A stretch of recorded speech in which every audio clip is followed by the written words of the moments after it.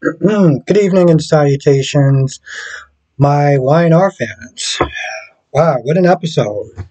Yesterday I thought that he faked it, right? The alcohol, okay, fine. He's not an alcoholic, but his choice is we'll sit there and say candy. So he wound up calling a dealer. And I'm sitting there thinking, okay, maybe they're like sugar pills or whatever, just as placebos or whatever. He actually passed out. He damn near OD'd. And in today's episode, the paramedics came, gave him something to counteract what was in the system, and the whole thing was like, wait, you really actually what was your plan at that point? Like seriously, I don't understand that. I felt like that was such a half baked ass dying ass plan. Now, granted, it did work and it did scare her enough to go to rehab and everything. Meanwhile, Victor has been worried all night, trying to find her and everything like that, is hanging out with Nick and Victoria, and he gets a call from somebody or a text from somebody. He goes down there. And of course, because he's Victor Newman, he acts like the most ungrateful jackass possible, right? He's blaming Jack and everything like that. Basically said, listen, she might have saved your life, but I wouldn't have. Got her in the car and everything like that, and took her away. Then the entire time he was so disappointed that he barely looked at her, right? She's like, hey, listen, go easy on him or whatever. Um, I'm so surprised that took he actually took that stuff to I'm dumbfounded at this point. I'm completely and utterly dumbfounded.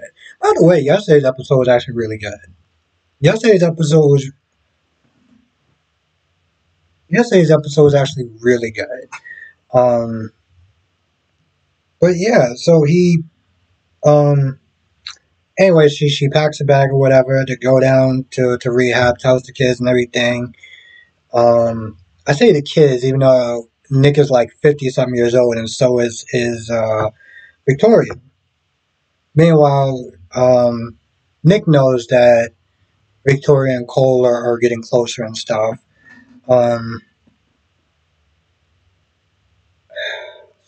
it was such a good episode yesterday. Usually, I'm not a fan of it wasn't necessarily a standalone episode, but I'm surprised they didn't actually give a warning towards the end. You know how they did it with I forgot the Connor. He did that warning at the end. They didn't even do that. But Jack gets home. Kyle was worried about him from the start, was that they're calling and be like, yo, listen, what's going on? Have you seen Jack and stuff like that? So when Jack gets in the house, he's like, you all right, buddy? you look like hell. Like what's going on? Um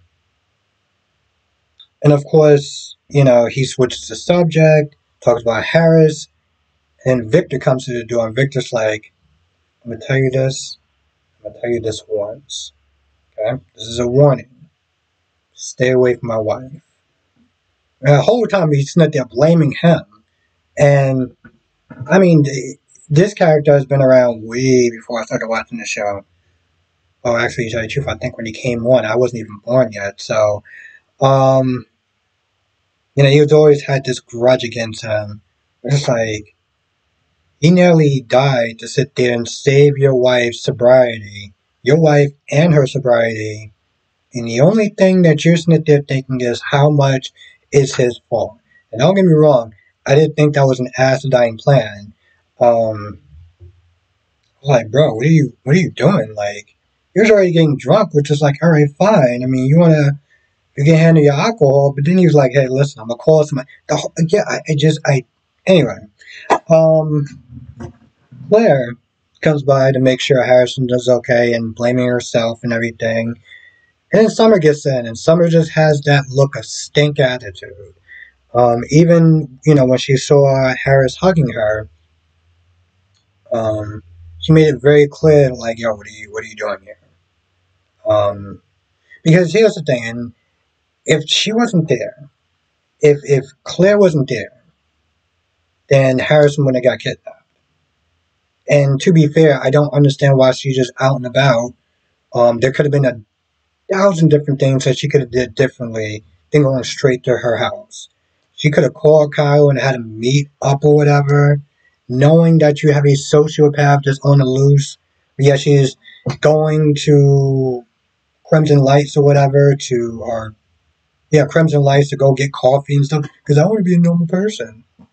Okay, Claire. Um,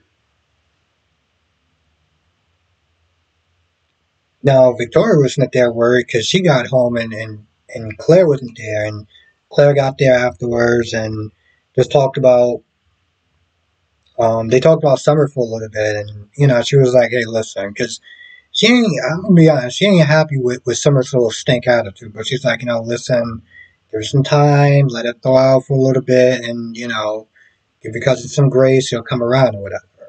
To be honest, she ain't happy with Summer's little stink attitude. And I'm not the hugest, the biggest fan of Victoria, but I agree. I'm so done. Also, Summer was meant to telling Kyle that Yasa ain't okay. No, he's not okay. He needs therapy. Um, yeah. So the previews, that ain't happening, and I can understand because her fear was worrying that by helping Nikki, it was going to bring up his own demons. And that's exactly what ended up happening. I feel like that's pretty much about it. I can't think of anything else, but as I always sit there and say, I know there's probably more. Come to the live stream tonight, 8 p.m. Eastern, 5 p.m. Pacific. We'll sit there and talk about all the shows The Young and the Restless, Days of Our Lives, Born and Beautiful, and General Hospital. And I'll see you in the next video.